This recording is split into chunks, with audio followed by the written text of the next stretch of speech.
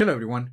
In this lesson, we're going to look at the steps to open, extract, and create zip, RAR, 7z, or 7zip compression files, and also how to work with RAR files. Starting with Windows 11 version 24H2, it is now possible to manage archival formats through the new File Explorer wizard. It is important to note that if you are on Windows 11 version 23H2, you can only open and extract archival formats. Okay, let's dive into steps to manage archival formats on Windows 11 without the need of additional applications. But before, please subscribe to the channel and click the like button to help YouTube show this video to more people. It doesn't cost anything and you will be helping the channel and supporting my work. Okay, first, we're going to look at the steps to zip and unzip files with the new wizard. First, open File Explorer and just go to the location where you have the files or folders that you want to compress or archive using the zip compression format. For example, I have this folder named Files,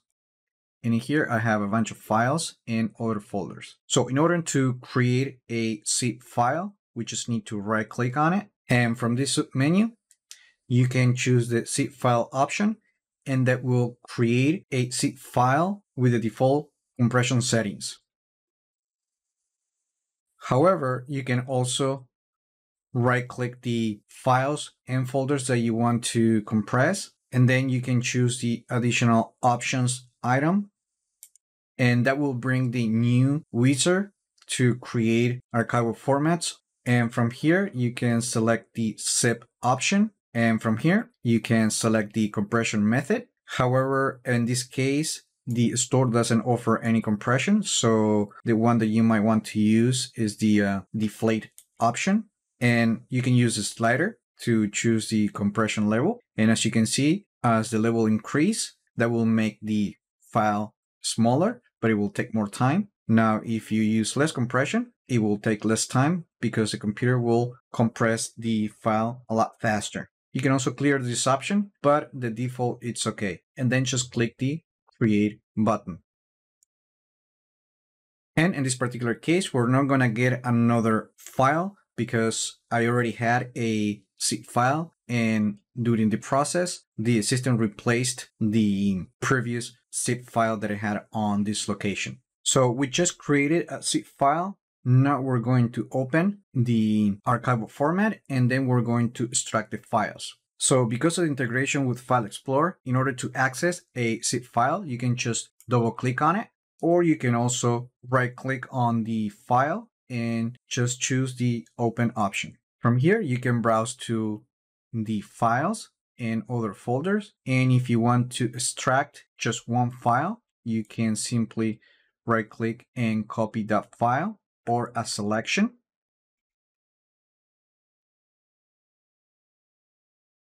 And then just go to the location where you want to extract the files. Just going to create a file called new folder, and in here I'm just going to right click and paste, and that will extract the file from the zip folder.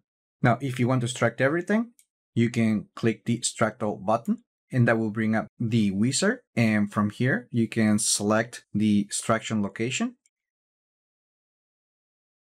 and then click the extract button. And then if we go to the new folder location, we're going to see that we have the files extracted. Now you can also select the zip file, and that will make the extract all button also available. Or you can right click the file and select the extract all option. Now let's look at the steps to create, open, and extract files from a 7zip file, or also referred to the 7z file. And to do that, just go to the folder location inside of File Explorer, and I'm going to use the same example. And from here, you can right click on the file that you want to compress, and then just go to compress to. And from here, you can also select the 7z file option, and that will use the default settings to create that 7zip folder. Now, you can also go to the same compress to submenu and then select the additional options item, and that will bring up the new File Explorer wizard. And from the menu, select the 7zip option for archival format. You have different methods that you can use for this particular format, but you can play around with the different options and see how the compression works for you. You can also choose the compression level, and you can use the retain symbolic links option, which actually it's a way to preserve the element pointer to a node file or directory in a file system. If you understand the feature and you don't need it, you can clear it and then click the create button. And here we have the 7z file created. Now, to open this particular archival format, you only have to double click on it, or you can right click and select the open option. You can browse your files, and if you want to extract a particular file, you can simply right click and select the copy option, go to the location where you want to extract the file, and then just paste the file. And that's how you extract the file from the archival format. Now, if you want to extract everything, you can select all the files and just select the copy option. However, you're going to notice that there's no an extract all option. However, if we go back to the root of the folder, you can select the 7z file, and then you're going to find the extract all option. You can click that, then set the path where you want to extract the files. And in this case, let me go to the folder that I created, select the folder, and click the extract button. Then when you go to the location, you're going to find all the files extracted.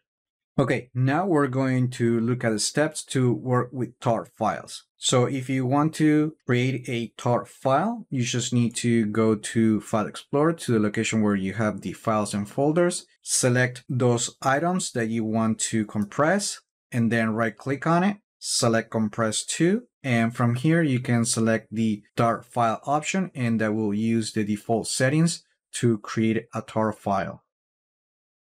As you can see it right here. However, you can always right click on the items that you want to compress and then select the compress to option and then choose the additional options item. On the wizard, choose one of the tar formats that you want to use, and almost always you want to use the tar.gz option. And then for compression level, you can choose from one of these 4 options. In my case, I usually go for the gzip option.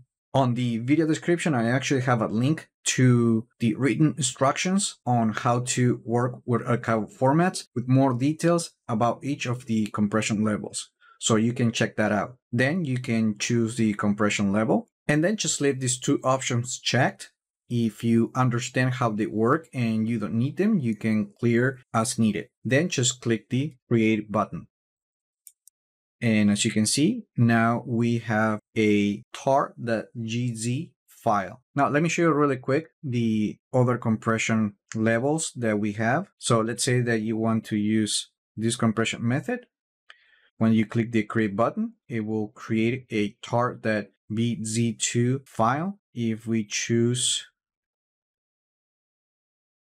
the xz method, this will create a tar.xz file. And if we choose the z standard, it will create a tar.zst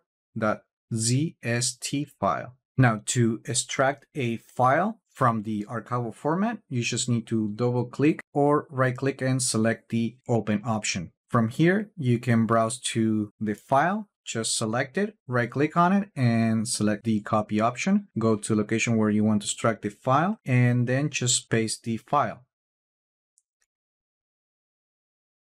If you want to extract everything, you can select all the items and do the same copy option, the same copy action, or you can go back to the root of the folder, then select the tar file and just click the extract all button. Select the path where you want to extract the files. In this case, I'm just going to go to this new folder, select that, and then click the extract option. Then when you go to the location, you're going to find all the files extracted. Now, on Windows 11, we can also work with RAR files, but you can only open and extract files. You cannot create RAR files using File Explorer. So I have an example right here of a RAR files, and to open, you can double click on it, or you can right click on the file and then just select the open option. From here, you can browse to all the files and then you can right click and copy that file, then just go to the location where you want to extract it and just paste the file. You can also go back to the root of the folder, then select the RAR file and click the extract all button, and that will bring the wizard where you can select the destination to extract the files, and then you can click the extract button to extract all the files. Just to give you a little more information, although you can create, extract, and open zip, tar, 7-zip, and you can also work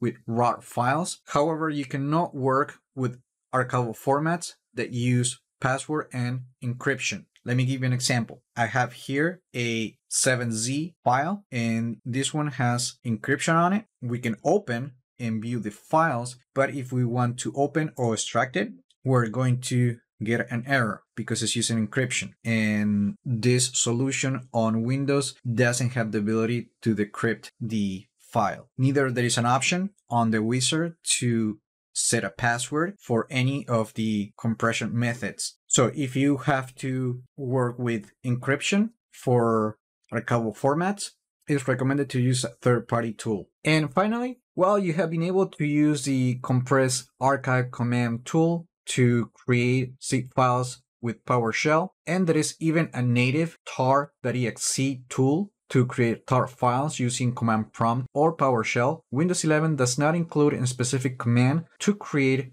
a different archival formats or other tools to create 7-zip files. Just something to keep in mind. And that's it. That's how you open, extract, and create archival formats with the new wizard available on File Explorer for Windows 11 version 24 H2 and higher releases. Remember to like the video, leave your comments, subscribe to the channel if you haven't done that yet, and I just hope this video was informative for you, and I would like to thank you for viewing.